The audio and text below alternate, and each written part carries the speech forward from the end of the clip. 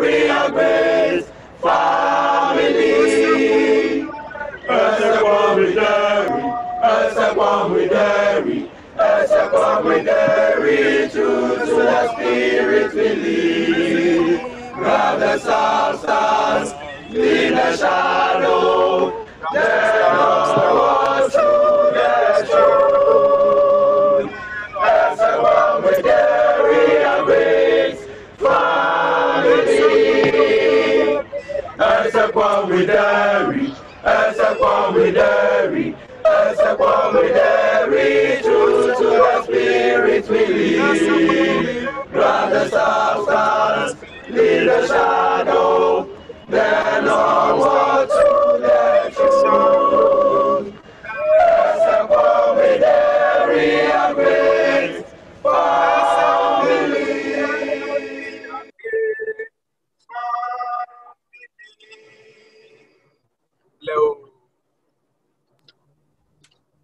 Indeed, Osiakwan Videri, our great family. You have built nations of men, you make great men of them. I welcome all of you to tonight's webinar series. This is the second in the series, and it promises to be awesome because we have a very knowledgeable Bleoobi who's going to share very important nuggets for all of us in the digital space. But before we go on, as you were welcomed by the school anthem, it's important for an AAOBA executive member to do the official welcome. And so at this point, I want to hand over to Albert Corte, if he's here. And he, together with the secretary for AAOBA, will do the official welcome and a little AAOBA business before we delve into the presentation. Over to you, Albert.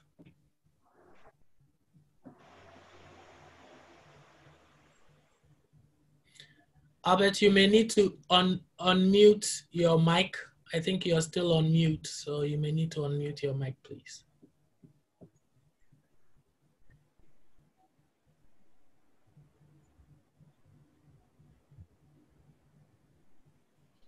Yeah, thank you so much. Good evening to fellow Bleoobi.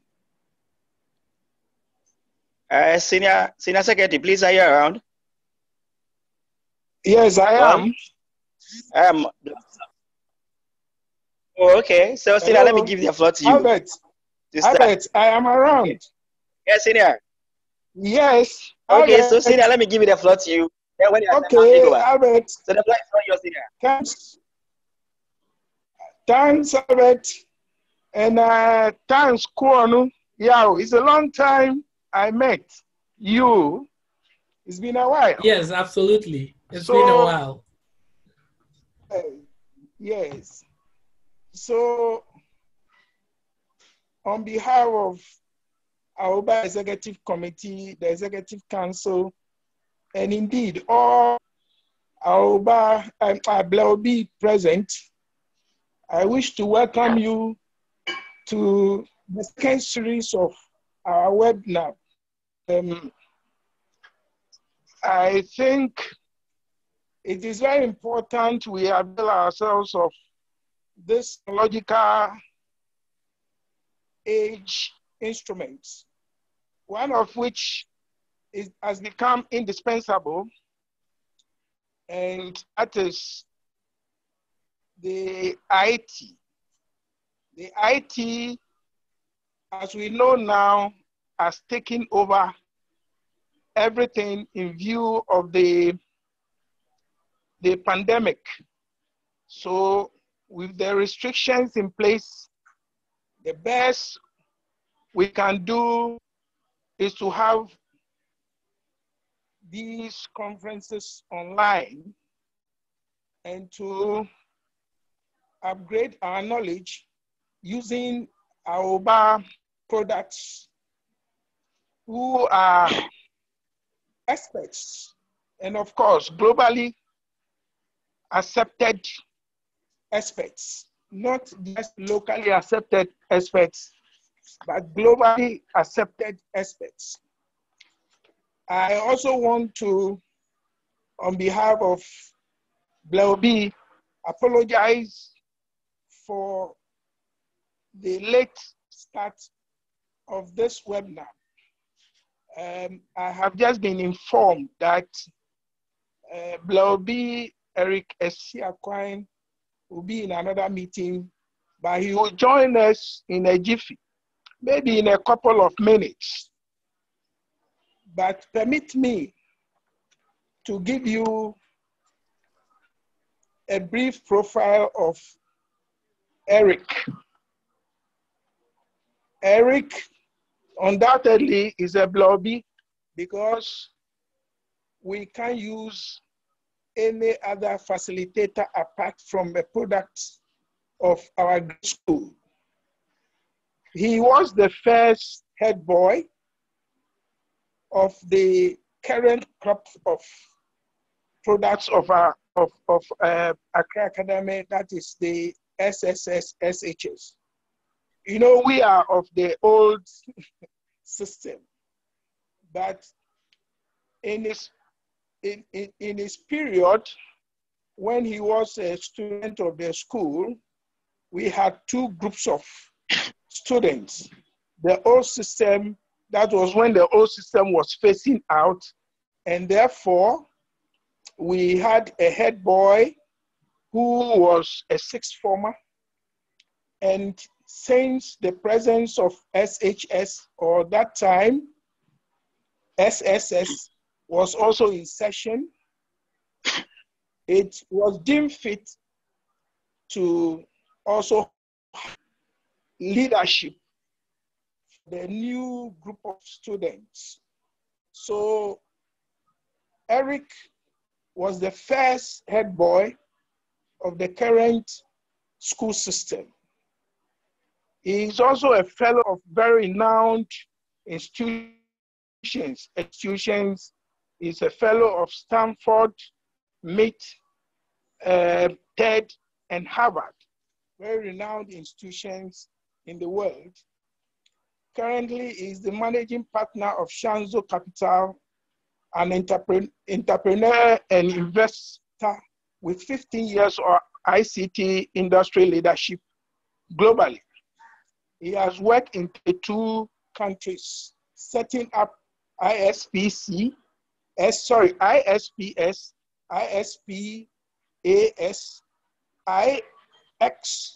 IXPS, and high-tech setups. He co-founded Angel Fair Africa, and currently serves on the board of Farmerline, Hotel, Forhe,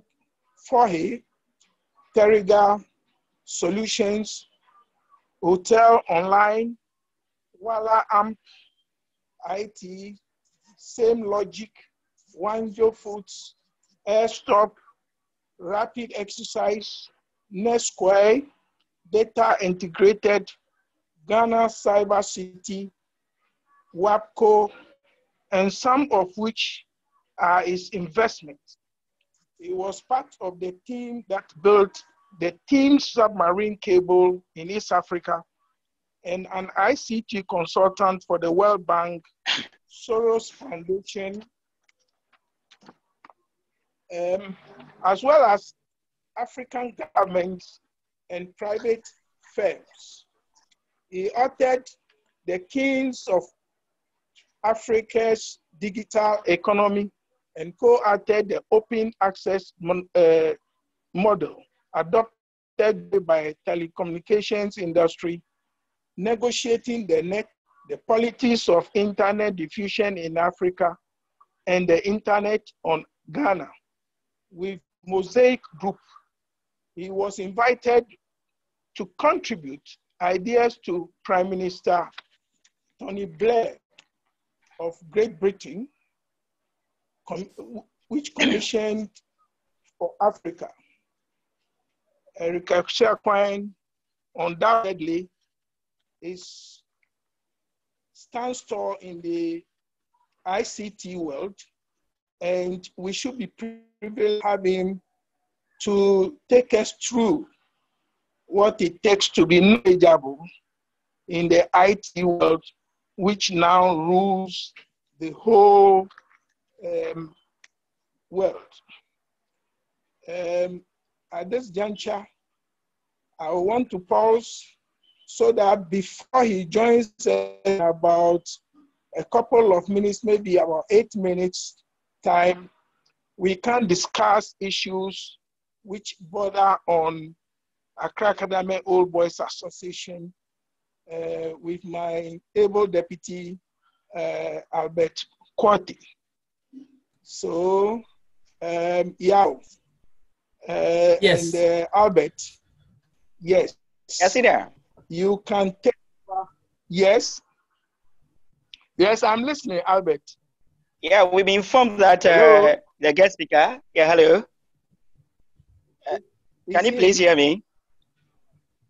We are just being informed that I can hear you. We have just been informed that the guest speaker is joined us.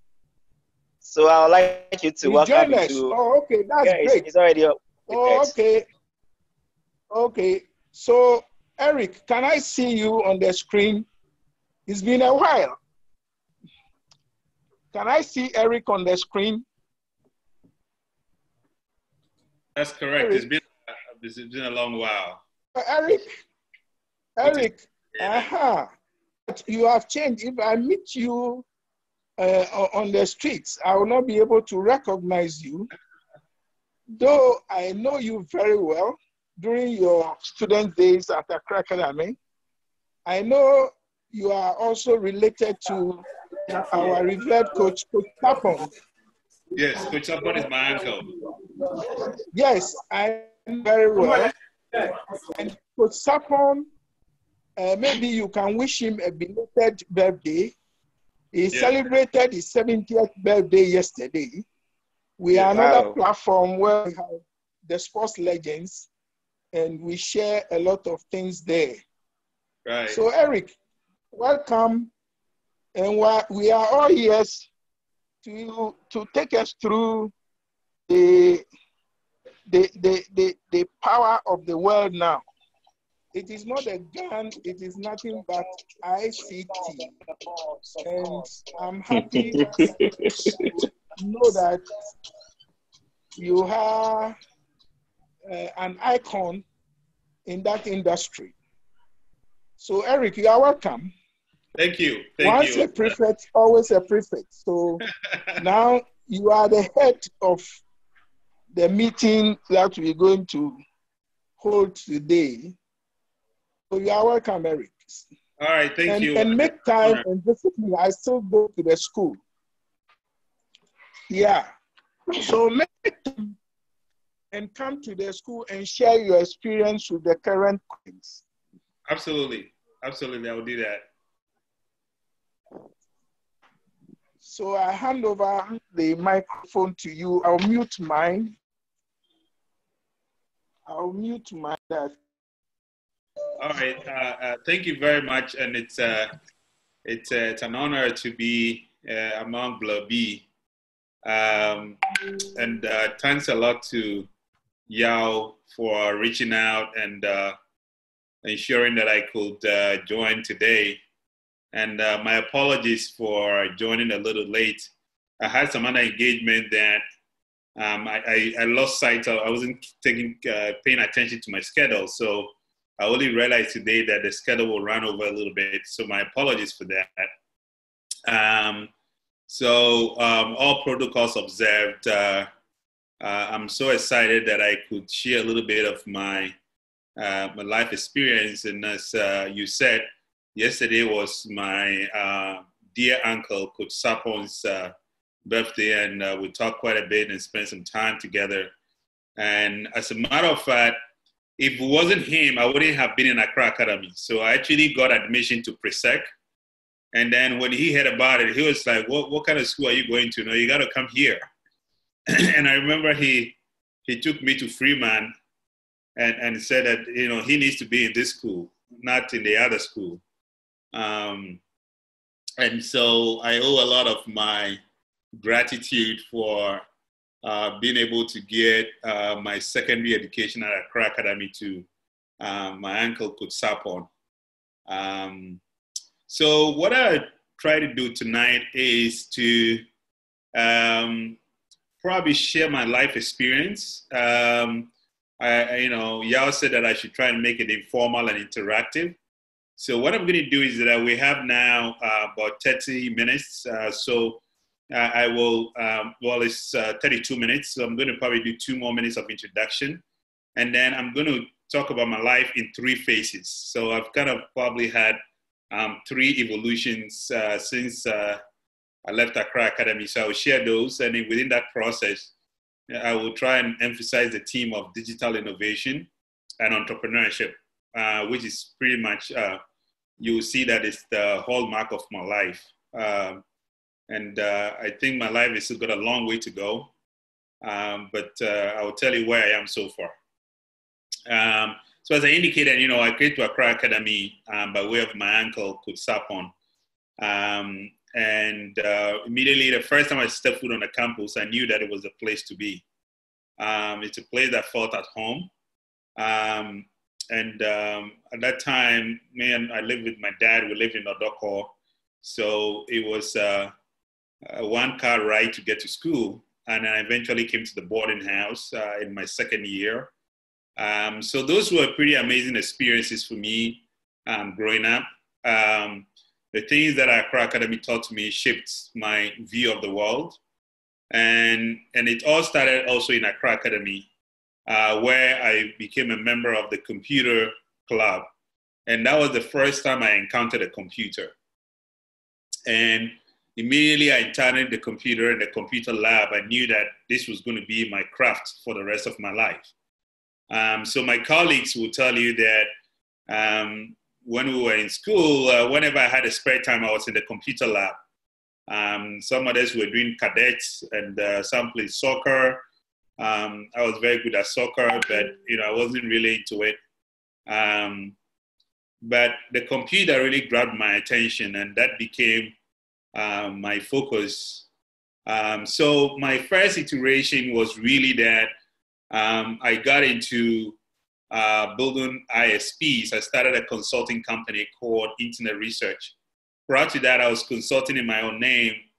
And prior to that, I had helped start a company called Africa Express. And prior to that, I had worked at a company called Ghana Classifiers, which was one of the first online content providers. And prior to that, I was doing some stints at MCS and Africa Online. So sort of that state of my life really was my orientation, how I got into the internet industry. And so I quickly learned the trade of how to build computer networks. And essentially, something really sparked my conviction at that time. A lot of people didn't know about the internet. And so when you talked about the internet, people thought it was email. And so I decided to start educating people. So I started writing the daily graphic. I had a column there. And then I also started the first ICT program called ICT World on Choice FM. Those efforts helped me to influence and shape Ghana's first ICT policy, which was a policy framework that we created under our former president, Kufuor, when his first time in office. At that time, some of my colleagues and I, we were part of the Ghana Institute of Information Technology, GIIT. And so we helped craft the policy framework for IT. Post that, I started the Ghana ISP Association, which was an association of ISPs across the country. As I indicated, I was also involved in setting up some of the ISPs, including the most famous being Busy Internet. So when we set up Busy Internet, it wasn't just an ISP, it was sort of a technology innovation space. And the reason was that we didn't just want to create a space for connectivity. We wanted to create a space for innovation, for entrepreneurship. And so we had a conference space. We had meeting rooms. We had space for startups, and we also had our famous liquid bar and restaurant, which was a place that people hang out. So Busy Internet was a very formative part of one of the most successful ventures that I helped set up. Whilst we're doing Busy Internet, I also got into consulting and helping build a few other ISPs across Africa, i.e. ISP Kenya in Kenya, Malawi Net in Malawi. We did One2Net in Uganda. I was involved also in ISPs in South Africa, ISPs in Botswana, in Namibia, and a few other countries. And so all of this was really part of my African journey, traveling the continent and helping connect these countries to the internet. And I work with a very amazing team of different people in different countries at different stages. And for me, it showed me that Africa was really one big united family, because I got to not only go and build technology, but I got to experience the cultures of these countries. And I got to interact with people. And increasingly, as I interacted and I engaged, it was very clear to me that there was a lot of commonality in the cultures, in the mannerisms, in the way people lived and what people do things. And so increasingly, I was convinced that Africa was a very one big family before the colonial masters came. And so building ISPs was a very, very pivotal moment in my career. In addition to setting up the Ghana ISP Association, together with a few other of my colleagues, we started also the African ISP Association. And the reason we started the African ISP Association was that we wanted to create a continental trade front for the ISPs, because we realized that, increasingly the ISPs were a marginalized group of businesses who were mostly SMEs. So if you look at most countries, the ISPs were really the kind of what you call SMEs. They were businesses that were, employing, in most cases, less than 100 people. But also that they were businesses that enabled other businesses. In other words, they connect other businesses to the internet. And so they were really enabling a lot of other businesses, even though they were small businesses. And they were really the means by which a lot of people got to experience the internet. And so we felt that it was important for us to come together and have a very common front. And the second reason we had to do that was because we were seen as the underdogs. Back then, the incumbent telecom operators, i.e. the Ghana Telecom type of guys, were the Goliaths. And we, the small ISPs, were the Davids. So we decided to set up this trade association because we thought it would be a very good way for us to bring our experiences together, create a common front, and be able to, confront the Goliath when it was necessary. So setting up AfriSpur, the African ISP Association, was another pivotal moment in my years of building ISPs. And when we set up the African ISP Association, we had three key objectives. The first was obviously to be a trade front for the ISPs to negotiate. But the second was that we wanted to really build the infrastructure of the internet on the continent. The third was that we wanted to be a very, very strong lobbying body to basically permeate and push the internet into other spheres of African life. And we were able to achieve these three objectives in the 2 terms that I served as the founder and also elected as executive secretary. At that time also, I was still the executive secretary of the Ghana ISP Association. So I literally had 3 jobs. I was running my own consulting business, internet research. I was building ISPs. And then I was running the Ghana ISP Association and then the African ISP Association.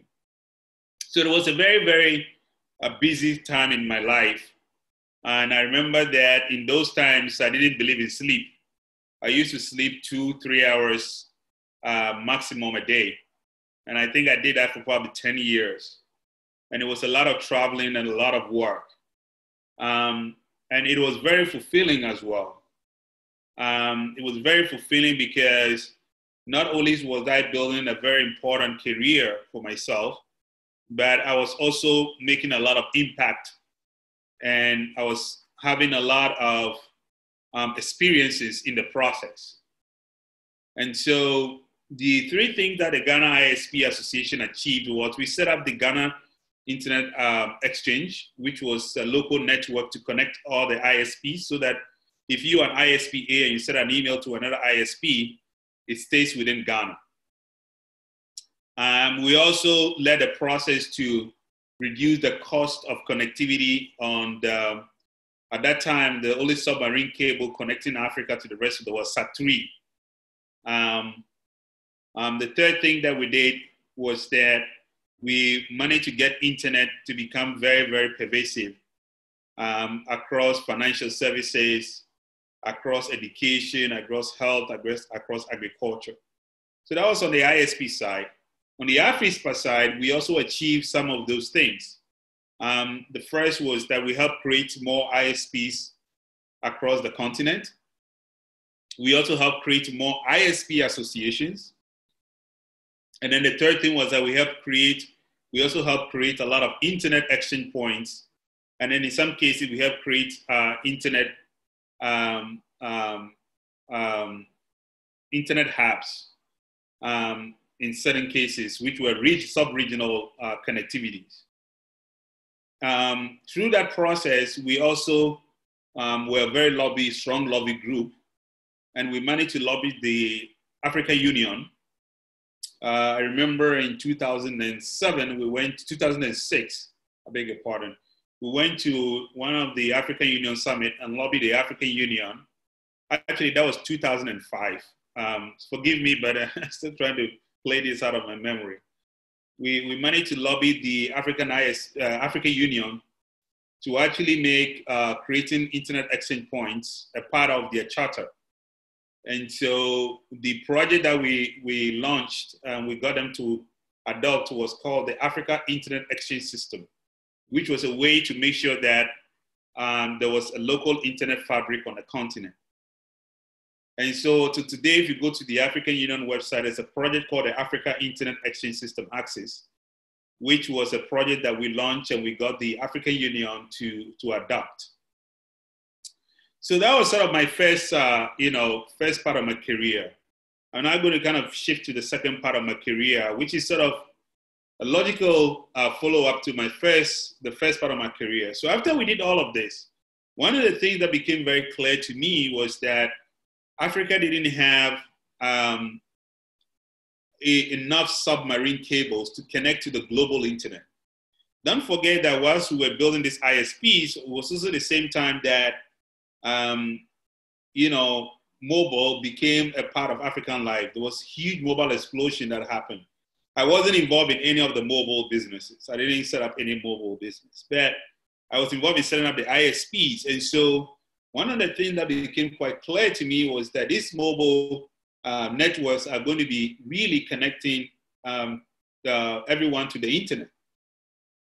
But guess what? The whole of Africa at that time, and now I'm talking about 2005, 2006, the whole of Africa had one submarine cable. And basically a submarine cable is a high-speed connectivity that connects the whole world. This is how the internet works. We are connected by big submarine cables that run across the oceans. So there's what we call the transatlantic cables, the Indian Ocean cables, and then the cables around various continents. But Africa at that time had only one. And as I said, we had actually managed to negotiate down the price on that cable in Ghana and also in other countries. But it became very clear to us that Africa needed more submarine cables. And so luckily for me, around that time, there was a very huge program at Stanford University called the Digital Visionary Program, which was funded by the Reuters Foundation. And basically that program admits digital visionaries to Silicon Valley. And when you go there, you do three things. Obviously, you take classes, but the third is you do research on a very major problem that you want to solve. And then the third thing is that you create the minimum viable product, which is sort of the nucleus of that problem you're trying to solve or the solution. And then when the program ends, you go back to the country that you came from to implement what you had created. So I basically applied, and basically my thesis was that I wanted to come back and build submarine cables around Africa. I remember when I first told the director of the center, he couldn't believe. He said, "How are you going to build submarine cables around Africa? Africa is so huge." And as we talked, Stuart realized that I had a very big vision, and that's exactly the kind of visionaries that this program wanted to bring to Silicon Valley. So that's how I went to Stanford. But prior to that, one of the details I left out, when I was building ISPs, I also had a fellowship at Harvard. And so my colleagues at Harvard actually wrote a recommendation for me, and that's how I got accepted into the fellowship program at Stanford. And so I went to the Stanford campus, I stayed there for a year, and I wrote a groundbreaking paper on open access models, which was a different way of building submarine cables, which was contrary to the old model, which is the closed club consortium. So that work really got a lot of notoriety. And I also got invited by the World Bank to be part of a consulting team made up of a gentleman called Russell Southwood out of London and Anders Kamstedt from Stockholm. And we wrote the open access models for backbone connectivity in Africa. And through that project, the World Bank decided to fund a submarine cable in Africa called EASY. But immediately I came back from this the study, I was invited by the Kenyan government to be part of a team to build the first submarine cable in East Africa called the East African Marine System Teams. And so that cable was sort of the manifestation or the practicality of the theory or what I had gone to study. And so it was a very fulfilling exercise. I lived in Kenya for almost 6 months, where we planned, executed the submarine cable. And this was in 2007, 2008. And if any of you will recall, it was during that time that Kenya had election violence. So when Kenya was really burning down, we were busy connecting it to the rest of the world. So my company, in Kenya, we ended up becoming shareholders in the Teams cable. We finally sold those shares to another company we were bought over. But that was the first practical experience of building a submarine cable. So we built a Teams cable that connected Mombasa, which is sort of the coastal town, one of the coastal towns in Kenya, to Fujairah in the Middle East. And our counterpart on the cable was Etisalat in the Middle East. And there were probably about 15 of us that really worked on this project over a 6 to 9 month period.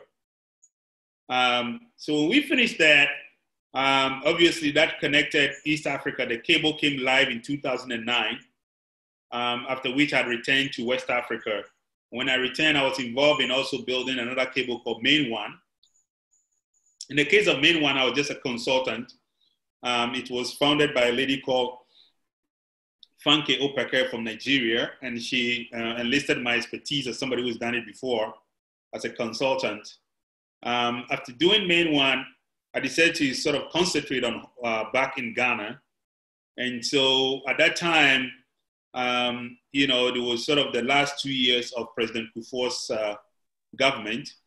And we convinced the government to set up what we call the National Communication Backbone Company, NCBC, which was basically an open access model of a carrier's carrier. This time it was a terrestrial fiber network, not a submarine cable.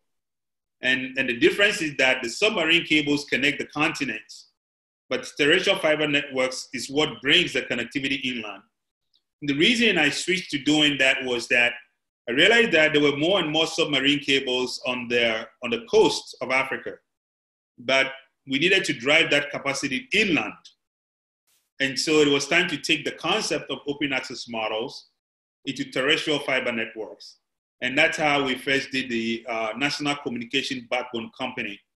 And that company was sold as part of the Ghana Telecom assets to Vodafone. And so those submarine cables and those terrestrial fiber networks really drove the capacity that connected to the mobile networks to create what I call a mobile broadband. And so Africa was not only a mobile first continent, but it ended up becoming a mobile only continent. In other words, in Africa, the mobile phone is a computer. Until recently, and even now, most people see the internet through their phone. I'm pretty sure that a lot of you on this, on our chat right now are connecting through your phones. So the phone is really the computer in Africa. And so the third caption is that Africa became a mobile web continent. In other words, most people see the web through their phones. And very few people see the web through computers, as is the case in the West, and also through cable infrastructure. So essentially, Africa became a very different phenomenon from the rest of the world, in the sense that the way we interact with the internet was through mobile devices, which was very, very different from how the West interact with the internet. And so that created a totally new phenomenon where Africa started leading how mobile and mobile web is developed. And so I started seeing innovations that were very contrarian to what I've seen in Silicon Valley in other places. And so I started researching, and I started realizing that that innovative spirit that I had seen in Silicon Valley, and that innovative spirit that I had read about in Asia, and also in Europe, had started coming to Africa. In other words, the next generation of entrepreneurs has started taking this mobile, broadband, and started using it to solve problems and creating solutions to local problems in Africa. So that leads me to my third, iteration, which is what I do now, which is that I started mentoring some of these startups and then started investing in some of these companies. And the way I was doing this was some of the companies I built before, I started exiting some of those companies. And so started taking some of those, that money and started investing and started mentoring. And so this was 2012. And so in one of the companies that I was involved in was a company used to be called SMSGH, and now called Haptel. And that company in 2013 wanted to also expand into Africa. So I led the expansion of SMSGH. And around that time was when I decided to become a full-time investor and started investing across Africa. And with that, I started also an African organization, as is my norm. I started the Africa Angel List, which was a network of angel investors across Africa. And then we started an event called Angel Fair Africa, which was an annual event that essentially brings entrepreneurs and investors together. And so through that event, every year we select between 10 to 20 entrepreneurs, and we invite about 40 to 50 investors, a lot of them are my friends, and some of them are through my friends network. And then we go to an African city. Essentially the entrepreneurs speech, and we, the investors, select which ones we want to invest in, either directly or through syndicates. So in 2013, we did a first event in South Africa. 3 deals came out of that. And And for me, that was a very defining moment, because for our first event to yield 3 deals, I was very clear in my mind that it was a stroke of genius, and it was going to be a critical part of what I was going to do going forward. So Angel Fair has become part of what I did subsequently. That same year, 2013, I decided to set up a fund structure in Mauritius. And so in 2014, I set up Chanzo Capital. And Chanzo is a Swahili word, and Swahili is the biggest language derivative of the Bantus. And that's why I went with that word. And Chanzo means early stage, because I wanted to do early stage investing, and I wanted an African word. And as some of you may know, I've always had an African identity. I'm very proud of my African identity. Today, I'm wearing the flag of the United States because I sympathize with what's happening in the US.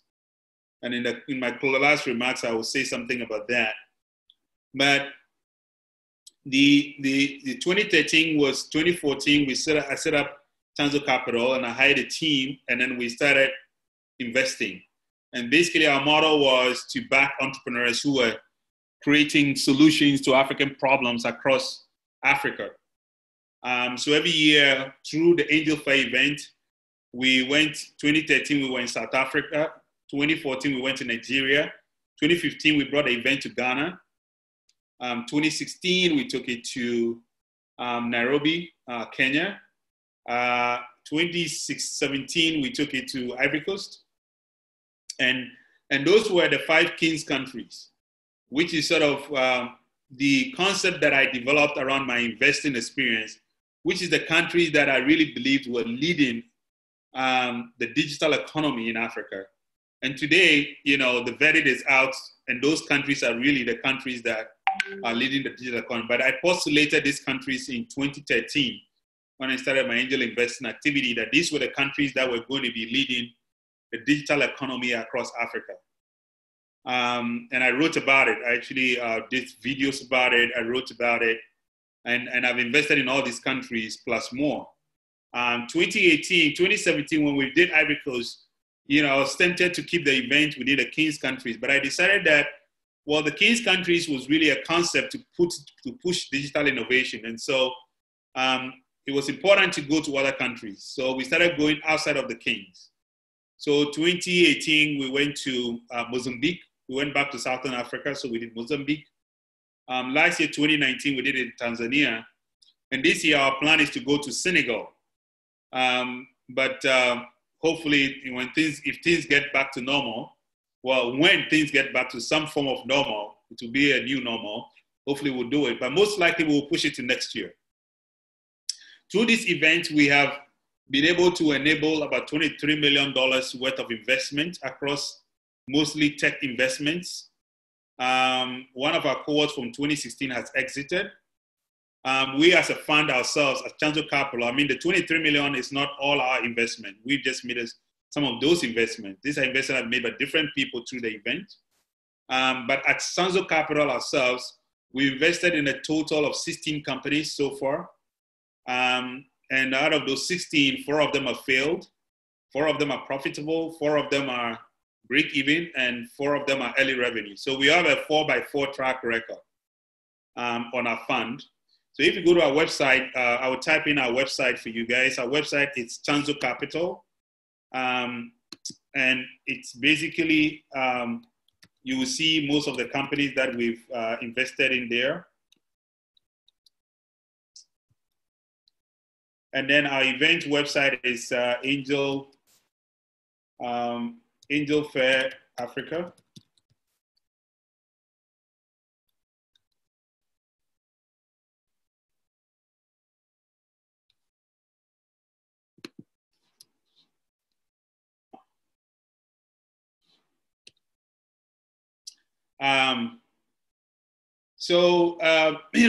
So basically what I do now is I have 2 other partners in the fund. 2 of my friends that I've known for many years and we build companies together have joined the fund full time. So Ian Zita, who is also Ghanaian. So Ian is operating partner. My other partner is Tinyiko, who's based in South Africa. Tinyiko and I have also known each other for more than 15 years. Ian, we've known each other for 18 years. And so we have an office here in Accra, we have an office in Nairobi, and then we have an office in Johannesburg, covering sub-Saharan Africa. I spend quite a bit of time traveling these countries and basically coordinating the team. So I have 2 more minutes to conclude to 8 o'clock, and I'd like to conclude my conversation by saying that an integral part of my life was in my formative stages. I spent quite a lot of time in the US in these Ivy League institutions. So, and I have a huge network in the US. I did some investments there. And so what is happening in America today, it's really of concern to me. And luckily for me, in my entire life that I've been going to the US and lived there, unfortunately, I've never had any racial issues. So I'm probably an exception to the rule. But racial injustice is very real in the US. And it's unfortunate that George Floyd died in the way he died, and a lot of people have died in the hands of cops in the US in very, very bizarre situations. And so I sympathize with my fellow Africans who are also Americans. And I'm really, really hopeful that this is the turning point in America, that racial injustice will be overcome, and America will have equalization, and African Americans will have the same level of treatment as every other American, no matter the color of their skin. But I also think that what is happening in America connects back to Africa in a lot of ways, because most African Americans are of African descent. And so one of my theorems is that this is also the time for them to think about coming back to the mother continent. Because I strongly believe that Africa is going to be the hub of innovation and technology and growth in the 21st century. And in one of my recent posts that I did on my Harvard blog, I talk about the 4 trends that I believe will help Africa overcome COVID-19. Obviously, one of which is digitization and entrepreneurship, which is sort of the bane of my life, and I've talked to you about. The second I talk about is the common market in Africa, the fact that Africa has created the common market, and that common market is currently estimated at $3 trillion. Now, if you take it that Africa's population is going to basically quadruple over the next 2 decades, it means that the common market in Africa is probably going to hit $10 trillion, if not more. And so that's a very huge market. And so if you are looking to build a business, Africa is the market to target because it's a very huge market. The third, phenomenon is the entrepreneurial youth. The fact that most people are taking to entrepreneurship and using digital as a platform. It's a very, very, very powerful phenomenon.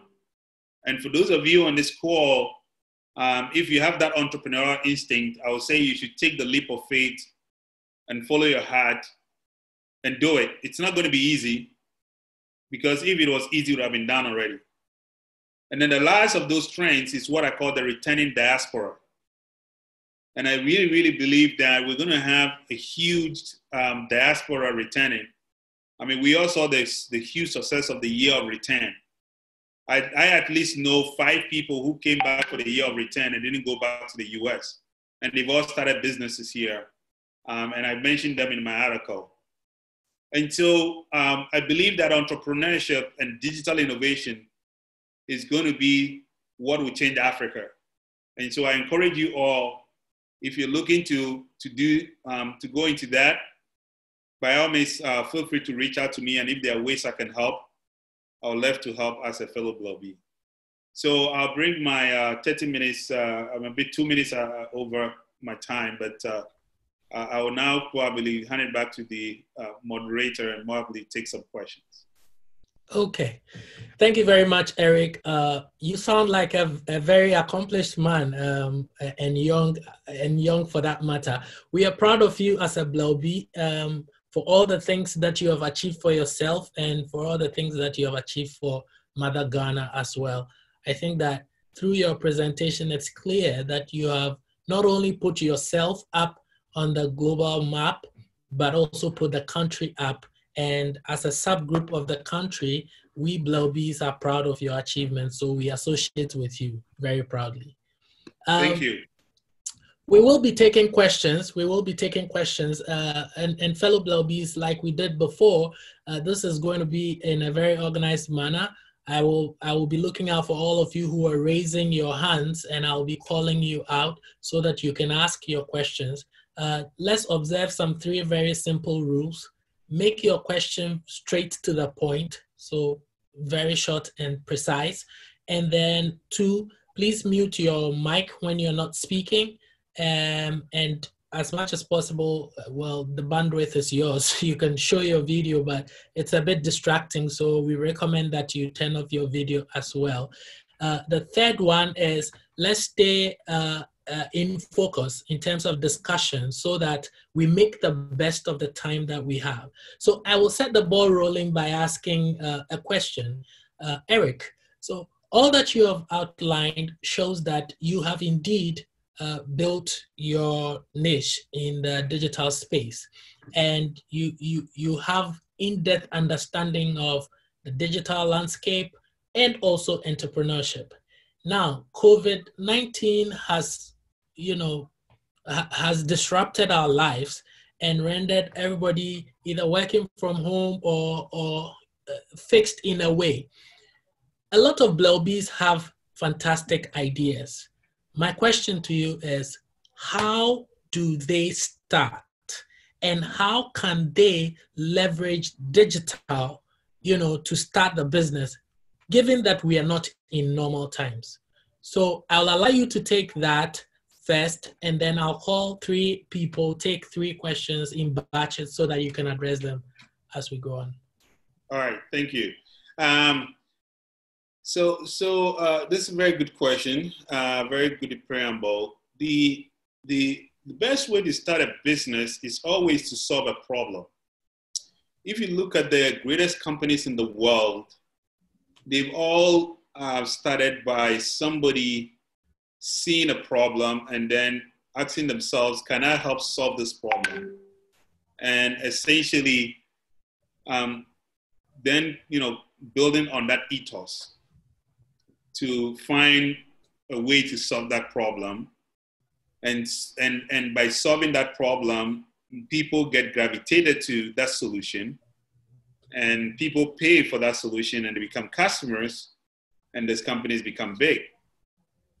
And so the first step in starting a business is always to find a problem.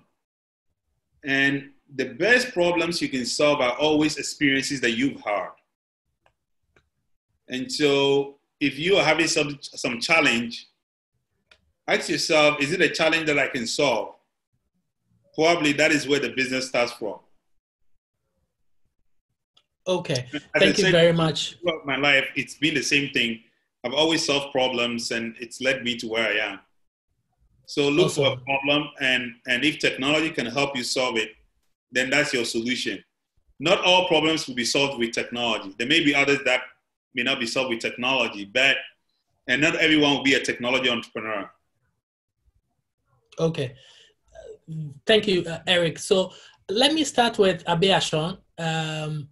I see your hand up, and then I'll come to Razak Abubakar, and then I'll go to Nene Ahuma. Let's take these 3 questions, and then you can answer them. So Abeashon, please, your turn. You need to unmute your mic. Yes, sir. Yeah, well, thank you very much for putting me online. Yes, sir. Actually, my hand is not up.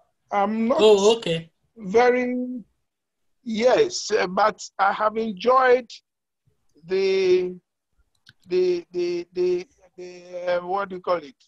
The presentation. The the presentation by Eric, and I'm so enthused. And I'm also proud to be associated with Eric. Nice one. I may want to ask questions, but I want to do them offline. So if Eric can leave me in contact, then I will do that with him personally. I don't want to share with other people. Yes. All right, no problem, Abiasho. Thank you very much. I will connect you. I will connect you. No worries. All right, Mr. Shaw. Okay, let's go to Razak Abubakar, please. Please unmute your mic, Razak. Can you hear me? Yes, we hear you now, sir. Okay, so great. I mean, the truth is that this is the first time I'm using this app. And so I don't know what I did, but I see you ended up raising your hand. But never mind. I still want to go ahead and ask a question.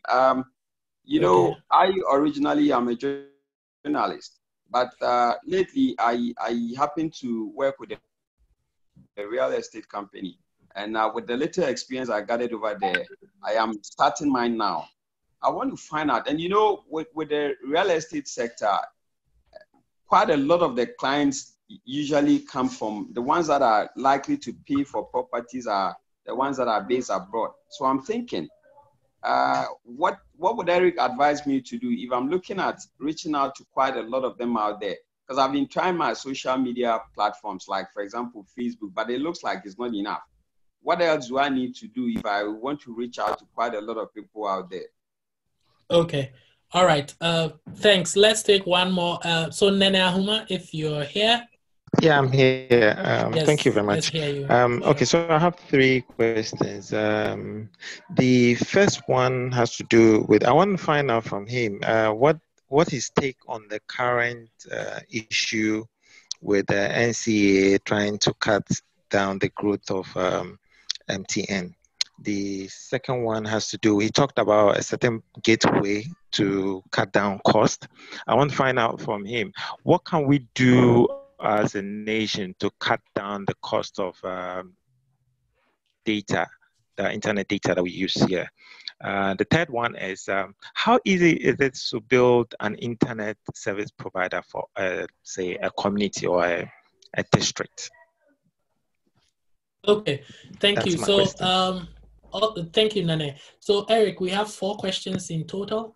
Razak wants to know how else he can go about his real estate business. And then Nene just asked 3 other questions, which I'm sure you have taken note of. So over to you. Right. So Razak, the internet has, it's almost like you got to see it as, regular, advertising, right? So you have to do targeted advertising. The fact that you post on Facebook doesn't mean that the real estate people or customer that you're looking for will see it, right?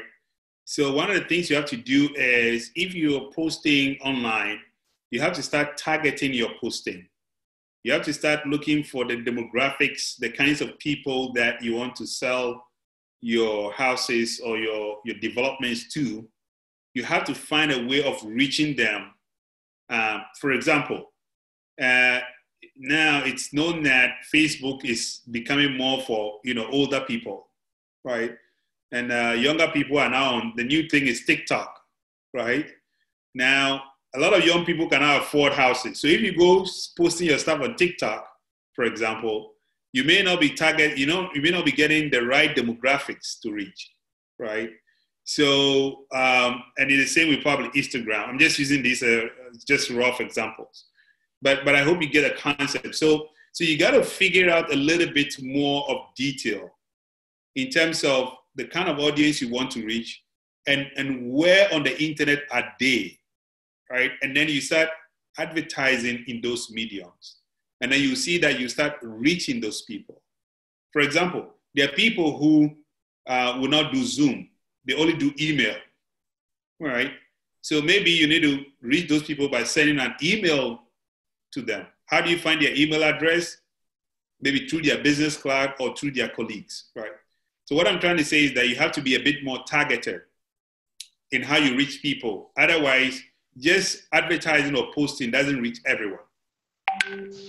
Now, let me go to the question from, sorry, I'm trying to remember the name of the second question here.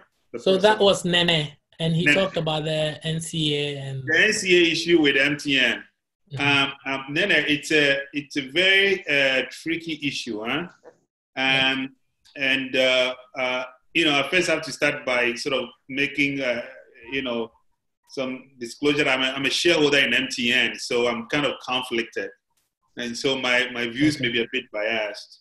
But the thing is that the government basically said MTN is become what you call an SMP, significant market player.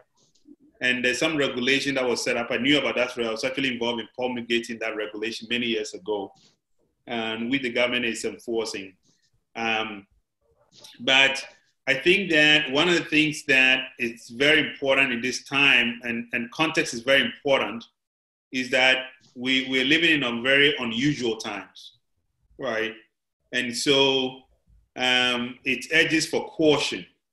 Partly also because of COVID-19, you know, first of all, liquidity has become a problem everywhere. And so you don't want to exacerbate that. And two, there's already enough uncertainty in the market. And I'm putting on my sort of investment hat, right? And the uncertainty, when there's uncertainty, people don't invest, people hold back, right?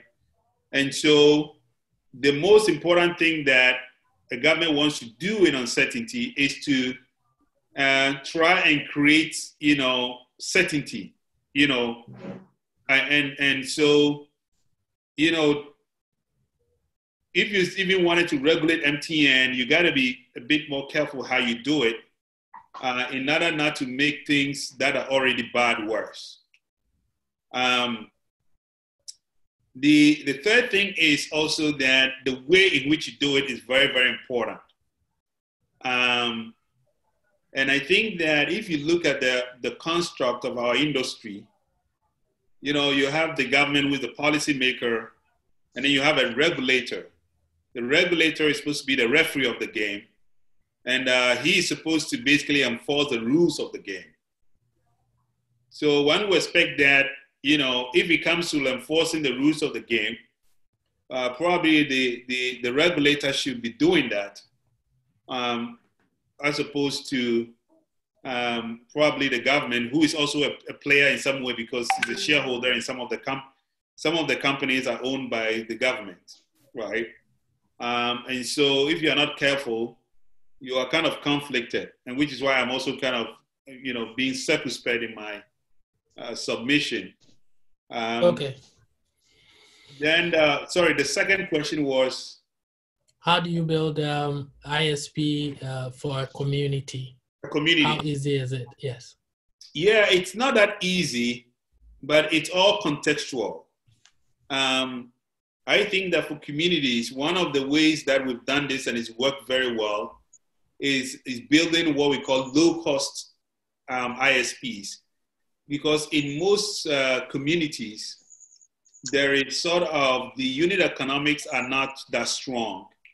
And so, you know, people cannot afford to pay, you know, 5 or even 10 Ghana cedis a day to get, you know, a bundle service, right? So you want to be able to build something that is low cost, that people can afford. And so one of the ways is sort of using very low cost technology like Wi-Fi, because Wi-Fi operates in a spectrum that is unregulated, and so the cost of access is relatively low. Every device has Wi-Fi. Most devices have Wi-Fi on them, and so most people can relatively access it. You know, so the other part of that is sort of, if you build a rural ISP, you want to also be able to connect it to you want to be connected to the urban centers, to other people as well. And so the cost of purchasing that kind of bandwidth can be high. So in Ghana, for example, we have something called Giftel, which is sort of to subsidize, rural connectivity. And so they can give you some of support if you are creating something like that. Okay. And the third question was, how can we make data cheaper in Ghana? I guess it comes back to... Correct. I've actually written an op-ed on this that is coming out. End of this month is going to come out. And I think part of the challenge is that if you look at the equation, we have so much capacity on the beach. Currently, there are probably, I'm trying to remember, is it 25 terabits per second? And it's because there's so many submarine cables, right? There's about 5 of them.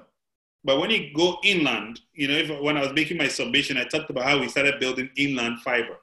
Yeah. There's not as much inland fiber, right? So the ratio is almost like 10-1. So you have so much capacity on the beach, but it's almost like there's a big pipe like this on the beach. And then when it comes inland, it has to pump into a small pipe like that. Okay.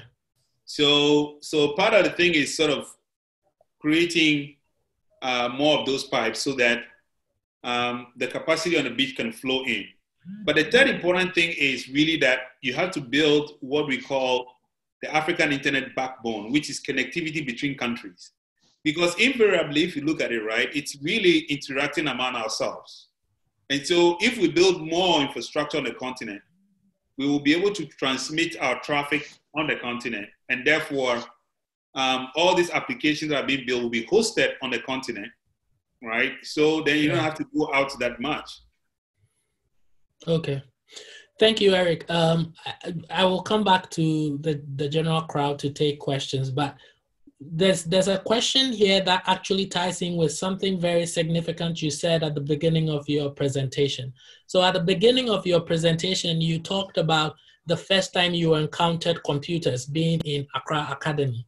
And I recall that our first speaker, who's also on this presentation, Fred Frimpong, also said the same thing, that his first time he ever saw a computer was in Accra Academy.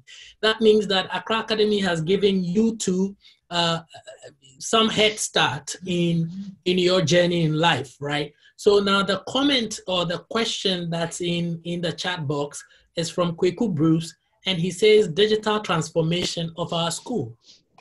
So I guess to put it in a question form, Eric, how can we digitally transform Accra Academy to meet international standards, right?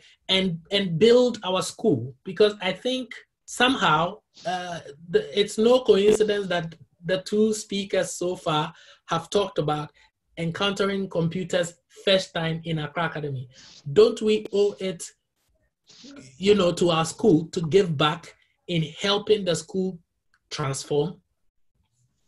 Absolutely, we do. And I think that we all need to go back and help make that happen in a lot of ways. It's a very important step that we have to take. And I think that it will have to be a collective effort, and it will have to be very intentional. And so I'm definitely willing to, join that movement to go back and see how we can help the school become more digital, because everything is becoming digital, and we can't let the school not becoming digital. Well, so on that score, I guess I just want to volunteer you and Fred, largely because your very prominent statements have pointed to the fact that Accra Academy was where you actually saw a computer for the first time. Let's make a commitment, and I will include myself in this vein. Let's make a commitment to go back and help our school to transform digitally. All right, so I'll take two questions and then you can answer them. First from Fred Frimpong, and then we'll go to Abbas Tasunti as well. So Fred, over to you. Yeah, thanks for mentioning that. I picked up on it when Eric mentioned it at the beginning of his presentation. And I think it's very important what you mentioned. In fact, the last time we went to do something at the school, we went to inaugurate the staff common room. One of the comments that was made was that there were no computers anywhere. We just put a bunch of desks there. And based on my last month's presentation and this month, I think we need to do something, to put more people. I mean, it's a bit different now, right? This was 1997. But people are experiencing computers earlier on than before, but maybe they need to experience it in a different way than we experienced it. It was put in front of us and we were just allowed to kind of play with it on our own. We need to be actively trying to create people that use computers to create. And maybe this is where we need to go. We need to go back to the school and create more people like us, but people that are going to use the computer to create something, rather than people that are going to play with it, so to speak. Okay, thank you. Okay, thank you. So let's, Senior Albert, forgive me. So I'll come to Albert as well. So let's go to Abbas, and then we'll come to Albert, and then Eric, you can answer. Abbas, over to you. Okay, thank you very much. And thank you very much for such an insightful presentation, Eric. My question is, we've been hearing a lot about 5G these days. We have 4G in Ghana, and I know not many parts of Ghana currently are experiencing 4G, even though we have 4G in Ghana. How would you say Ghana or in Africa as a whole is ready for 5G, and how is it going to help us in our development as economies on the African continent?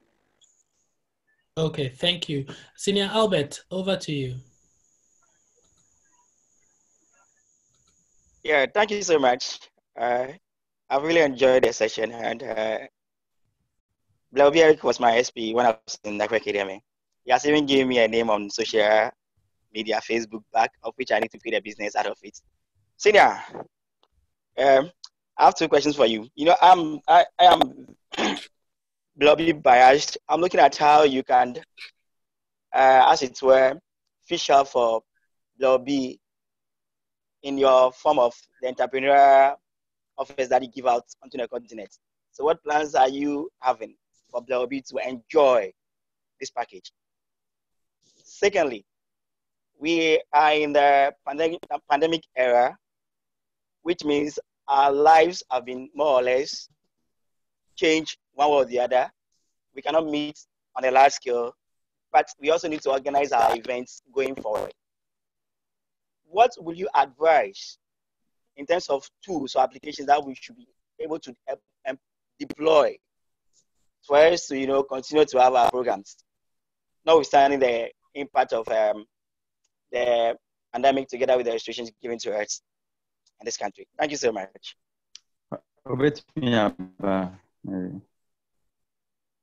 Okay, thank you, Albert. Eric, over to you. I think you can do justice to these subjects. Okay. On the first question, the first one, I'm in total agreement that 5G is the next wave. But sort of my take is that we shouldn't just, there's a whole marketing part to this stuff, and there's a whole sort of movement around it. But my view is that you want to rather focus, but you have to do two things. So you need to get 5G, but you also want to make more and more people get access. Right? And so it's not enough to just have a few people get 5G and get to 10G, but how do we get everybody to at least get 3G, right? So if we can get everybody at least get 3 or 4G across Ghana, across Africa, that would be great. In other words, my point is that you need to not only make the pie bigger, but you want to widen the net. The same thing like taxes, right? You want to bring more people into a tax bracket as opposed to taxing the few people a lot higher. So that's sort of the way I see it. And I think that part of that process is also making the cost of access affordable, right? Bringing it within the economic bracket of more and more people. And one of the ways to do that is to create content that is relevant for them. Because when you have relevant content that is hosted, it makes a case for why people must go online and must get access. So that's very, very important. The second, sorry, I'm losing my memory. So Albert asked about how are you deliberately, what plan do you have to help Bleoobi to benefit from the many investments that you're doing across the continent? Right. So I mean, I don't have a deliberate plan, but obviously, if you're Bleoobi and you have a business, we will look at it. Investing is it's an act that I'm still learning myself, and so I would not say that I'm a master of it yet. But obviously, if you're Bleoobi and you approach me, obviously, I will take that into consideration when we're looking at our opportunities. But I'll be lying to you if I say that we have any deliberate plans for the Bleoobi. But like I said, if you're Bleoobi and you want to start a business or you're an entrepreneur, I'm open to finding ways to work together and to help if I can. Okay. So I will go to Oula Lamte, and then after that I will. Yeah, the second question is not advice. Oh, sorry, Albert. Yeah. We missed your question. Please repeat. We are in this pandemic. Yeah. Meaning our lives have been nurtured, so we need to, use. Okay, Albert, I remember the question now. So here, one of the classes of this pandemic, which I put in one of my blog posts, was that it's really speed up digitization, right? And so, Albert, one of the things is that, we as human beings, we are social beings, right? We need to see each other, we need to interact. But probably one of the things that this virus is telling us is that we need to do that a little bit less and probably do more things, on the screen. Obviously, that is a bit of there's a bias in that statement because, I do digital and I work with in this industry. So probably I'm biased in my submission. But for me, like sitting here tonight and talking to all of you is a pretty amazing experience to me. It's almost like, if I was back in school with you, right? You need to kind of see this. Obviously, we are all not in school. We've moved on and we've changed. I've put on a beard now and all that stuff. But probably you want to, get used to this new normal, right? In the new normal, you're going to have to sort of create the meetings, the group meetings. Probably say, we'll do a physical meeting maybe once a year or once every quarter or once every 6 months or once every 3 months. And then we'll do the rest via Zoom or via, our own channels. And now that everybody's trying to do things virtually, that's another business opportunity. Maybe you want to start a company that will compete with Zoom. Sort of start a Ghana version, call it something, right? That's a business opportunity that somebody will start some company that will try to do this a little bit differently. So yeah, I think that my view is that life is not going to go back to the old normal. It's going to be a new normal. Especially, if you look at the virus, right? There are the three critical things. This coronavirus is just like any flu, any flu-like thing that we've seen. But unfortunately, the real thing with this virus is that we don't have the therapeutics. I'm not sure, we don't have the treatment and we don't have the vaccines, right? So if you look at it, a lot of the effort is on the, preventive protocols, which is that people must social distance. In other words, don't be close to people. You have to wear a mask. you know, so that if you have it, you are not transmitting it. And if I have it, if I don't have it, I don't get it, right? And then thirdly, we must wash your hand a lot. And so that is a preventive measure. And that's the only way that we have been able to, at least in Africa, in this case, Africa really has been the best continent, and we're able to prevent the virus. So I really believe that even though we are easing down the restrictions, we should still observe these protocols, because this virus is still out there. And it's a very vicious virus. Actually, I had one of my friends, close friends, who's an entrepreneur, die from the virus. And I had two friends who had the virus and recovered. And I actually have one who's just got the virus and is doing very well. And I don't plan on having the virus, and that's why I'm home. And I've been working from home. Literally, I've locked myself at home with my family for the past 3 months, since the beginning of March. Okay. I go to see my extended family over the weekend since the lockdown was eased. But I've mostly been working from home. Fortunately for me, my work is all online. So you may say, again, I'm biased in some way because most of what I do is online. And so we shut down our office, and we don't even have an office anymore. Mostly work. Me and my partners are all working from home.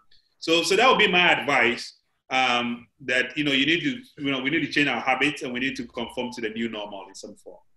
Until we have a vaccine and we have the therapeutics and all that stuff, it's going to take time. It's not going to be the old normal. Okay, so let me take the question from Olalante. Olalante, I see your hand up. Is it by mistake? No, it's not by mistake. Okay, good. Please go ahead. I want to ask Eric a question. These days, we hear of the fourth industrial revolution. Industrial revolution. And we are told that the countries that will prepare better for it are the ones that are going to do well in future. And it's going to disrupt a lot of the traditional industries. But when you look at Ghana as a country, at the high level, when you look at the country, the strategy, you don't find much discussion on it. And today I was listening to a program where some experts were brought to come and talk about the future of our economy. Kwame Pienim and some other people were there. There was also an archbishop also there. But I was expecting that people like you, one of you will be there. So I'm asking that from where you are, the kind of connections that you have, how can you help so that we can bring this conversation up? Because I believe that if we want to get to where we want to be in future, these are the things that we need to do. But it looks like when you look at the policy of the country, we are not talking about this. And countries like Rwanda, I think Kenya, Uganda, Ethiopia are far ahead of us. So how can you do, and how can you also help our school so that when it comes to that, we can be like the MIT or the Stanford of this kind of revolution? Okay, great question. Eric, the ball is in your court. Yeah, it's a very tough question to answer, but I definitely see where you're coming from. It's a very valid question and a very strong question. Now, the way I see the world is that, we all have different skill set, and we all have different abilities, and we have different reach, right? And also, we all have limitations, and we can't survive. So, I unfortunately, I'm not skilled in policy, and I'm not in government, and I'm not, I won't get invited to every radio show, unfortunately. That's just how life is, luckily I got invited to meet my colleagues today, and I'm sharing my experience. And if I get invited, maybe I will share my views. But I don't think that probably my views will be that different. What I'm sharing here will be the same thing probably I would say out there. I really believe, though, that entrepreneurship and digital is the way of the future. And, it'll be good for our policymakers and our executive leadership to pay attention. You talk about Rwanda. Actually, I was involved in writing Rwanda's ICT policy. I've met President Kagame himself. He was very involved in that process because he wanted to build a digital nation. And so he himself was very active. He started with policy people and people brought experts to sit down and write a policy, and he was very involved. So I agree with you that we need to do that. Unfortunately, I'm not in a position to influence that, to a very large extent. But if I'm asked, I will share my views. I've done that in the past, as I said, with the IT policy during the former. Yeah. During Kufuor's government. So let me drill down a little bit on that. So right. how would you diagnose Ghana's problem? Is it a case of unwillingness on the part of leadership, or is it a case of infrastructural deficits? Because you said something about having, the submarine cables at the shore, right? And so at the shore, you have this vast kind of internet. And then inland, it shrinks and keeps shrinking. So you can have 4G right here and just move, let's say, a few hours inland, and you can barely even get 2G. What is Ghana's problem, in your view? And yes, if you got invited, assuming this is the forum, what will be the way forward that you would share? I think that our development agenda needs to have a bit more coordination. Unfortunately, we as a country have not had a very coordinated development agenda. Actually, we've had that on paper. I don't know if you guys remember Vision 2020, and we're in 2020. Yeah. So, now we are in 2020. Back in the day, Vision 2020 was the big vision of Ghana, and we're in 2020. Yeah. And I'm waiting for somebody to kind of tell us have we achieved that Vision 2020, right? So what I'm trying to say is that sort of, first of all, we've always had good visions on paper, but this game is a game of execution. Exactly. Right? So we haven't followed through to execute those things into reality. And that's why we haven't had, and we are now seeing the results that we wanted to see. That's the difference between us and Rwanda, for example, or between us and other countries. And so there need to be, first of all, let me also say that, look, we are not that bad in Ghana, but we can be much, much better, right? Absolutely. We've come a long way, but we have a very long way to go. Yeah. So I do think that we need to do a lot more, and we could have been much, much ahead if we just did some very, low-hanging fruits and things, for example.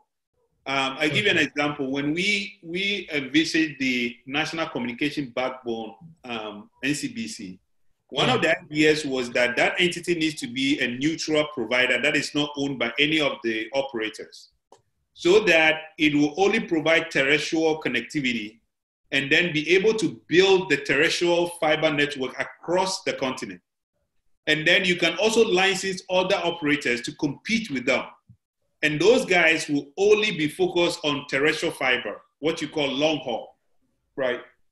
Now, if you develop that industry, if we had developed that industry, we would have by now had the mobile operators, and then we'll have this, what you call carrier neutral providers, who provide just the long haul. They will build the long fiber pipes from Accra to Tamale, to OT region, to Western region, to Central region, to Sunyani, and all those things, right?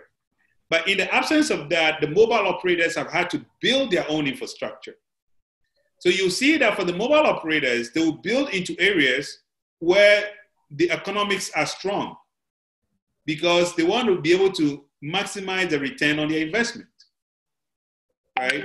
And so they will basically build in that way because, I'm an investor. If I invest in a company, I'll look for a company that is able to make returns, right?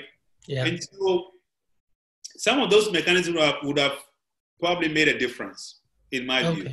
Okay. So let's go take a question from Cephas. It says Cephas iPhone. If you're still here, Cephas. Yeah, I'm here. Okay, please go ahead. Yeah. Good evening, Eric. Good evening, Yao, and all. Good evening, Cephas. Yeah. So, immediately your profile was posted on the page. I tried to go and look up whatever you did on the TED Talk, and it was so great. Yeah, and that was a good one in projecting Africa to the world. My question is actually on how technology is going to quickly drive you know, the transition of energy from the non-renewable to the renewable energy. And, you know, the focus of this question is actually the timeline. I mean, people are looking at something like 20 years, others say 50 years, others say it's never going to happen. But to me, I know that it's definitely going to be technology which is going to drive this quickly. And, you know, if you check the history of technology and how it has, you know, moved things in the world, from 2000 coming to date, it's been very, very fast as compared to the previous years. So I believe it's going to change rapidly, but what's your take on that? How long do you think it's going to take based on your experience and what you've heard in the industry and stuff like that? Actually, you know, there's been a power revolution that has been happening, as you rightly, Cephas, put out, that has been running power to the mobile revolution, which is sort of the renewables, right? I mean, 20 years ago, solar was not known. Today, solar is becoming the in thing, right? And there's also other forms of renewables that, you know, have become very, very, very prominent. And I strongly believe that we're going to see the emergence of what I call micro and mini grids. In other words, the centralized grid system is not going to be the way forward. Because if you look at the population growth and urban development, it's going to have to have this centralized grid system that runs an entire country. So you're going to have the centralized grid, but also you're going to have these micro and mini grids that emerge, right? For example, the estates in which I am, we have solar here. And so we're able to use that to counterbalance the load on the grid. In certain areas where they don't have the grid, they will probably go straight to solar. And by doing that, they'll be building their own grid. And so once you put smart metering on it, and then by extension, you put mobile money on it. I mean, there's a company in Kenya called M-Copper. They're building these microgrids and mini grids in East Africa. They basically lay out the solar farms and they connect them to mobile money. And then they go into this they do this in these rural areas. And so the way people get power is when they put money into their M-Pesa, which is their mobile money, and then they pay. So in the evening, a family wants to just get their kids to do their homework. They put in 2 shillings, and then the power comes on for 1 hour. The kids do homework, they eat, they do everything. Then after 1 hour, the power goes off, they go to bed. They don't have to invest in any solar, they don't have to do anything. All they have to do is pay-per-use, right? So the pay-per-use model that we've seen in, mobile as a way to communicate is not gone into energy. And I believe that you're going to see a lot of that in semi-urban and rural parts of Africa. Because again, the cost, the investment needed is going to be so high, and the unit economics are not going to be able to support it. So you got to find alternative ways that are less capital intensive to make those investments and to spread those infrastructure. And so I believe that that's what you're going to see. And so I totally agree with you. And you need that also. By the way, for internet to work and for telecom to work, you need power, right? So part of what has been happening at this part of the revolution has been happening at the same time and been powering a lot of the internet stuff that we have been seeing. Okay. Thank you very much, Eric. I guess we still have time for a few more questions and then we can wrap up. So colleagues, the floor is open, but while I'm waiting for our colleagues to come up, Eric, there is a big interest in what we can do, and it goes back to an earlier question that you answered or that we took a commitment on, what we can do to strategically position Accra Academy as, if you like, the mini Silicon Valley of Ghana, or, you know, the IT beginning point of Ghana. And I'm particularly interested in this concept because I've taken time to study the PRESEC model, right, of education. It's kind of geared very much towards producing entrepreneurs, and people who challenge the status quo, who find, new ways of doing things. And it seemed to have gone on for some time. And right now, I'm sure you can relate with this. You find a lot of them in very strategic areas, right? So bringing this to Accra Academy, and with your experience and expertise in the digital space, how can we, beyond just transforming Accra Academy into like a digital institution, also make Accra Academy the mini Silicon Valley of Ghana? Okay. It's possible, but it's going to take time. Silicon Valley was built over more than 50 years with a lot of investment and a lot of capital. After the Second World War, one of my friends is a guy called Tim Draper. Tim Draper's grandfather was one of the guys who built Silicon Valley. And after that, he came from the Second World War, and the Stanford family basically gave him money because they said he needs to go and find companies to invest in. I give that history to give a context. Then it was intentional, and there was a lot of investment to back it. And there was a community that wanted to create a technopole, a point in the US, a place in the US where technology innovation comes out. And so it took a lot of time and a lot of investment for that to happen. And I believe that we can do it in Accra Academy, but it's got to be deliberate, it's got to be consensuous, and it needs a lot of investment. But we have to start from somewhere.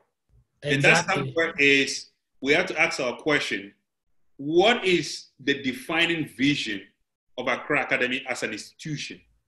I see there's another question in the question that talks about Accra Academy as the MIT of Ghana.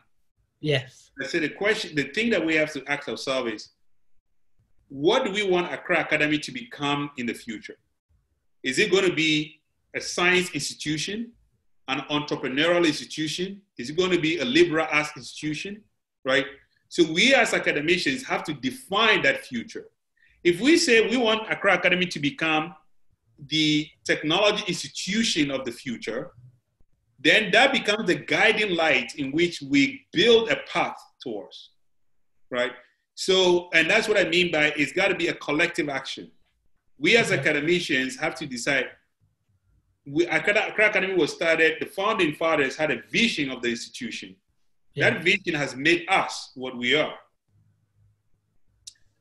The question we have to ask ourselves, do we want to continue that same vision, or do we want to have a new vision for the institution? Right. In any case, do you remember what that vision is? I mean, what the forefathers started, and I'm asking, I mean, purely out of curiosity. Yeah, it's that vision. It's in our anthem. I remember every time when we sang our anthem, to make great men of them. Right. Yes. They had a vision. That vision is very enshrined in our anthem, and we sang it every day. And I think that subconsciously that vision sunk into us. And I believe that that's what has made us what we are, at least has made me who I am. I know definitely that if I hadn't gone to Accra Academy, probably I wouldn't be talking to you today. I wouldn't have been doing what I'm doing. Exactly. That is very clear to me in every sense of the word. And so the question is, in my view, is that we have to make a determination. Do we want to continue that vision? Is it that path? If it's that path, that's great. I'm not saying it's not a bad path, because obviously it's created us a lot of amazing people, and it's made us who we are today in life. And then technology will help us do that. In other words, what I'm trying to say is, so sorry, I know you have to go, but I'm trying to say that, even though I'm a technologist and I invest in technology, technology is always an application. It's the application of technology that unlocks value. So you have to now come up with the value you want to create. And then technology enables you to achieve it, right? And so we have to define what we want the new vision to be as academicians. And then technology will guide us there. Okay. Thanks, Eric. I will take a quick comment by another my senior boys prefect, who's also on the line, and I guess it's a forum for the SPs to showcase a few things. I'll take a question from him, and then we'll go to Abbas for another question. So he says, Eric, you mentioned colonial masters at the beginning. What are your real thoughts about that assessment? It may be a bit off topic, but obviously other people on here have other interests. So I think that's a very interesting one, because he also comes from a different background. And let me say kudos to Kwame Anane. Yes, Eric. Yeah, my views on that are very strong, and that's going to be another whole. Do you have another whole day? I wish I did, you know. But the short version is that I mean, we as Africans had a pre-colonial history. Unfortunately, the history that has been written in our books and were taught in school is mostly our colonial and post-colonial history. So it almost looks like there was no Africa before the colonial masters came or the colonizers came. And I've studied and researched a lot to realize that there was a whole life before, which was a much, much better life before, before the colonial masters came. And so part of it is that we as Africans need to revisit our original roots. If I could just, are you there? Can you hear me? Yeah, sorry, yes, I'm doing this. Yes, I can hear you, Kwame. So Kwame actually passed the comment. So over to you, Kwame. Do you need some more clarification? Yes, I don't intend to be a pain in anybody's back or wherever it is. But Eric, thank you very much. Impressive work you're doing. And I like the idea that we are moving away from connectivity to creativity. I like that very much. And I also like the point you made, that is about the unlocking of the value in technology. So Eric, in my field, language is very important to me. And that's probably why I pinpointed that particular comment you made. Especially with everything happening around the world at this moment in time, the expression of colonial masters just did not sit well with me. And we've got an audience of 47 people right now. And I think that as we are demonstrating one way within our own internal spaces, we should also have that consistency of messaging. And that's just why I wanted to raise the issue quickly. Okay, so Kwame, the real issue for you is the use of the phrase colonial masters. I guess he did in context, I mean, in reference to history. I agree. I think he was very good by saying that we had a pre-colonial and post-colonial history. I don't doubt the colonial history. I'm just very much interested in the moniker of masters and just why people who have caused so much grief to our own history would still in 2020 be called masters. I think if people are pulling statues down and we are rethinking history, should we in this Accra Academy platform call the same people masters? I'm just thinking aloud. Absolutely. Well. You're absolutely right. And I take that feedback in very good faith. You're absolutely right. We need to change our language, and we need to be much more positive in our designation. And I guess it goes to buttress your African identity, which you're so proud of, and basically we are saying the same thing. Thank you for pointing that out, Kwame. Let's take Abbas, and then I'll wrap up. I think we're almost there. Okay, thank you very much, Yao. Mine is more of a contribution with regards to what we can do for Accra Academy as old boys. I like the fact that he mentioned that we should look more at creativity, not connection. And I would want to ask, also want to say that the challenge you threw up, that we have to go back to the school as old boys and then find a way to make sure the digital economy is ingrained in the students right from the start. Because like Eric said, it takes a long time for these things to happen, and we can never wait unless we start. We can never do it unless we start. So if we can go back to the school and have a few dedicated old boys who will say that this is whatever the vision of Accra Academy is, I think with the way things are going, technology would always have a role to play in that. So we would have to find a way and go back to it. If you go to the tech, for example, they have something called a science club. I think Accra Academy has, but then it is very direct. So if we have something like that in Accra Academy, where we look at how these boys can look at creativity with technology, where you go to Ashesi today and they have this robotics and all of that, and now there are robotic competitions all over the world. So that's the challenge you've thrown. I just want to say that I saw someone from the 2002 year group saying they have a plan of doing something like that in the school, and they're asking people to come on board. Let's find a way to connect as old boys and see how we can make these things a reality and not just be talking about it. Okay, thank you very much, Abbas. So we are wrapping up. I want to thank all of you for getting on the call. I will allow Abeashon to do the closing remarks, but before he does that, I want to point out a few things. I'm not sure. I probably should have done a little census to find out how many B'96 year group members are on this platform right now. But from my own knowledge of the people on the platform, I'm not sure I see a lot of them. So we probably didn't do a good job, marketing this among B'96. But obviously, this is a B'96 cherished man who's doing great stuff and has come to share a lot of wonderful ideas. Now, the second thing is I want to take all of us on this call on this, that we need to make a deliberate commitment to go back to our alma mater to make some difference. And I say this out of experience because I lead the B'99 fraternity, and we, as part of our 20th anniversary and in giving back to the school, we decided to renovate the staff common room. If you ever saw the before and after images of the work that we did there, it took a lot of sacrifice. It took a lot of commitment to get that done. Even so, we did not quite hit it because one very major flaw was the fact that we couldn't actually equip it with, computers and technology.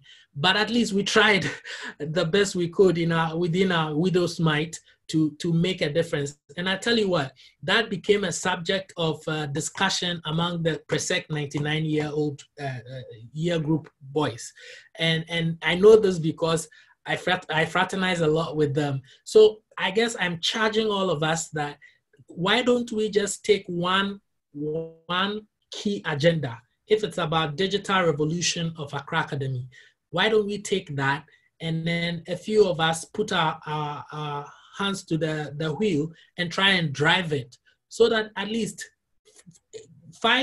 maybe 5 is too far, a year, 3 years, 5 years from this discussion, we can all look back and say, look, we had one Zoom call, we had a conviction, we made a commitment, and this is how much we have transformed our alma mater. All together for the good of the school, and finally for God and country, or for country and God, whichever. So I want to thank you, Bleoobi, Eric, Osiakwan. I think you've done a fantastic job, but I want to turn it over right now to Abeashon to do the official thank you, and then we can wrap up. Abeashon, over to you. Yeah. Thank you, Yao, for brilliant work. I like the way you have coordinated the meeting, and I also want to thank Eric. Eric, like I said, it's been a long time. If I had met you on the road, I would not have been able to recognize you, but I know you very well, except that you have changed. Well, as for change, is necessary. Once you're growing, you will change, the features will change, but you've done extremely well, and I want to congratulate you and to keep it up and continue to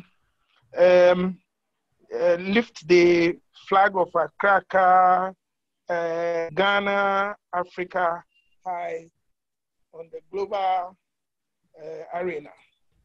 And thank you all those who participated, and for those who didn't avail themselves of this for some very good reason, we also thank you, but I will wish that the recording is shared to most Bleoobi, I think it will be very beneficial. Thank you, and we want to see you again in a very short time. Thank you, and good night. Right. Thank you, Abiashon. Thank you, everybody. Bleoobi, Eric, Osiakwan, once again, we are grateful. I acknowledge the production team who helped me. These are strong guys in the engine room. Abbas Tasunti, Albert Korte, George Mensah, X-Ray. Right. Thank you guys so much. God bless you, and do have a wonderful evening. Good night. Good night.